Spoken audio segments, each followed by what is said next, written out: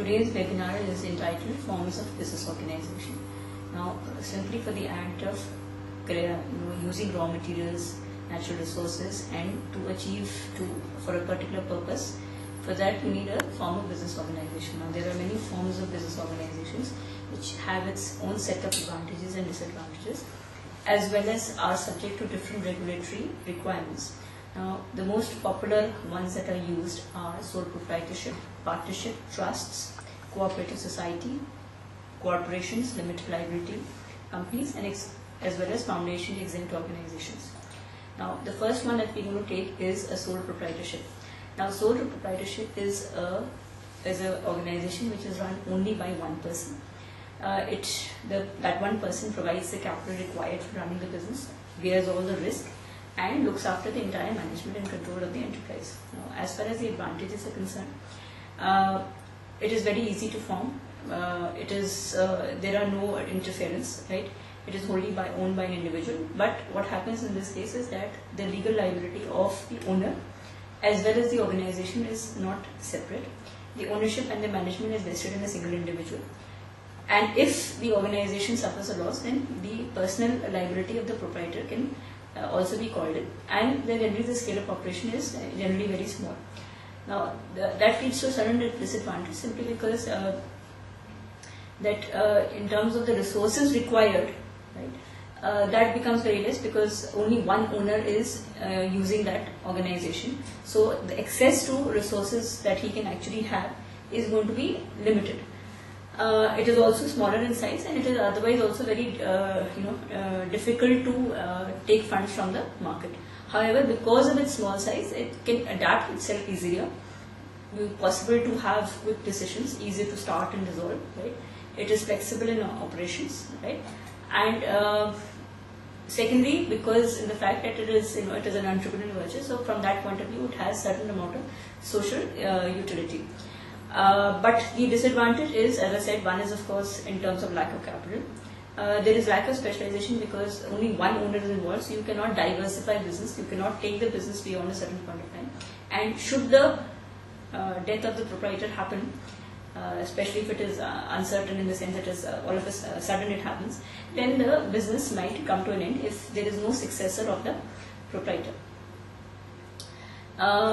Now, in terms of, there is another form of business organization which is called partnership and is usually owned by professionals, in the sense like a chartered accountancy firm or a lawyer's firm. Right? So, in that case, you would have a relation between two parties, and there is a particular partnership deed, which is it is supposed to be registered, and in that way, it is something like there is an agreement that they will carry on a lawful business, right? And it is governed under the Indian Partnership Act 1932, Section 4. Now, in this case, in a partnership, right, each of the partners has a right to take part in the conduct of the business. Right, the partner is supposed to attend diligently to his duties. Each partner is allowed to have access and inspect the copies of the books of the firm. In the event of the death of the partner, the heirs or the legal representatives of the agents shall have a right to access to and inspect a copy of the books of the firm. He is not in a partnership because in the sense that since they are only liable to have the profits of the partnership, so therefore they cannot take any extra remuneration for working in the firm. So whatever is a profit, it is all equally divided among the partners depending on their share of presentation. If of course they have contributed a certain amount of capital over and above, then in that case they may be allowed to receive certain amount of interest on that. If there is some loss that is happening on account of a partner, then the partner has to indemnify the firm for any loss caused by his willful neglect. Now, again, there are some advantages and disadvantages. Now, relative to a sole proprietorship, it is slightly more difficult, but still, it is still easy to establish because it is by more than one person. Therefore, the ability to raise funds, increases because if you have 4 or 5 partners. So in that case, the ability to raise funds is obviously increased. The workload can be divided, right? And if there are some employees who you feel that can be an asset to the organization, so one can involve them in the business and they can be made partners. Secondly, because each partner brings his or her skills, so to that extent a diversification of skills happens. So technically the firm is more advantageous to keep trends in the abreast of the trends in the market. However, disadvantages is that because again by the form of its organization, again it is limited in size, so to that extent there is a limited amount of funds that one can raise. If there is a death of one partner, then in that case the partnership needs to be dissolved. Disagreements can be common in terms of working, and therefore that again leads to the if there is a disagreement between one partner, then again if one partner decides to opt out, so then a fresh partnership deed has to be made. So in that case again the partnership has a limited limited life. The withdrawal of a capital from a partner needs approval from other partners, right? And again but it is not again like a sole proprietorship. The legal entity is very much equivalent to its owners. That means it does not have a legal entity which is different from its owners. In all these there is a partnership deed that is required, and the partnership deed will usually contain the following clauses: name of the firm, nature of the firm's business, the principal place of business, duration of partnership, name and address of the partners, amount of capital to be contributed by each partner, the profit sharing ratio, amount of salary or commission payable to partners, mode of valuation of goodwill, procedure for admission, retirement, etc. of each partner, procedure for maintaining accounts and getting them audited. Another form of business organization is called the trusts. Now, trust can be both private or public. A public charitable trust is basically in terms of something that must have its objective in terms of some public good, and obviously the tax implications of a public charitable trust is different from a private charitable trust. Basically, a trust is an agreement where the money or assets are held and managed by one person for the benefit of the other. All trusts in India come under the Indian Trust Acts 1882. In terms of the benefits, right, it provides certain safeguards for family and other beneficiaries, postpones or avoids unnecessary taxes, and it establishes a means for controlling or administrating property.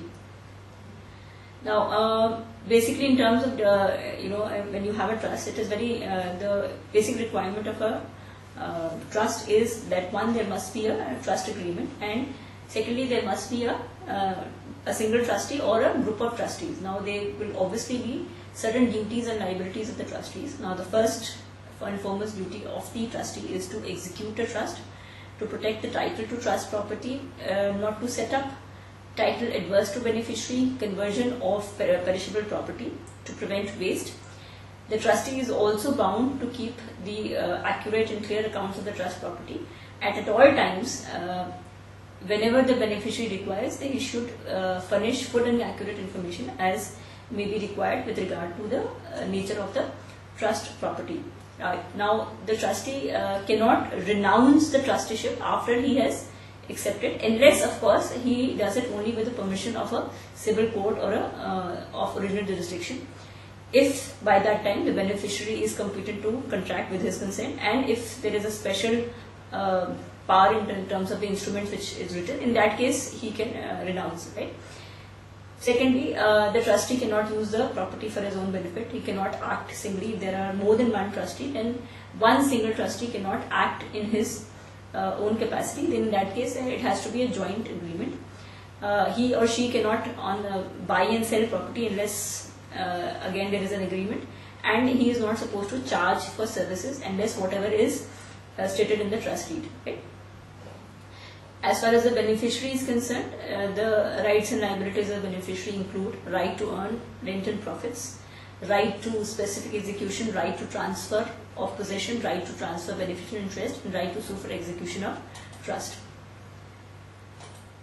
Like a trust, now there is another form of organization which is called a cooperative society. Now, a cooperative society basically is intended to have an organization of people who have limited means, who decide to voluntarily join together to achieve a certain economic ends.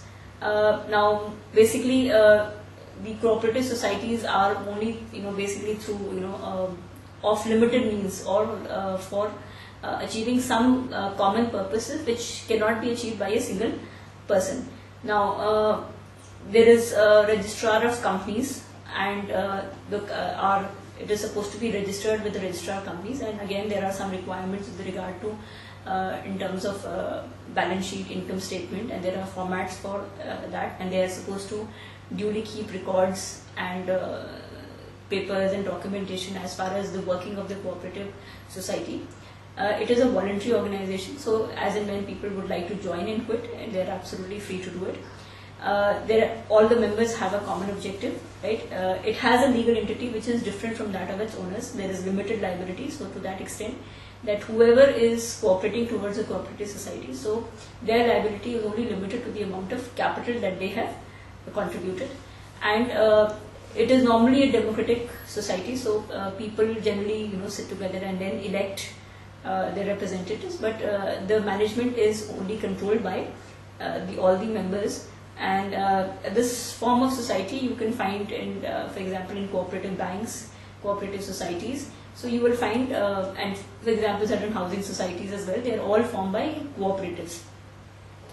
Then there is another form of organization which are called professional associations and memberships. Now, for example, you have Indian Medical Association, you have FPSP, you have Association of Mutual Funds, you may have self-regulatory organization. Now, these are basically professional memberships of organizations which come together to basically promote the interest of the profession, or the which have self-interest of the entire organizations that are part of the members. So you may have an association of universities, and that. So they have a form of organization which is in terms of basically the purpose is to disseminate knowledge and information and provide a base and a foundation whereby that the entire interests of the members can be put together as one platform. Now, normally in terms of such associations and foundations, now there will be certain tax implications in terms of forms of the way the balance sheet and income statement has to be submitted. So they are required to keep certain amount of accounts. Now, the tax exemptions will differ in terms of the kind of organization that one has. For example, in the United States, you may have an S corporation and a C corporation.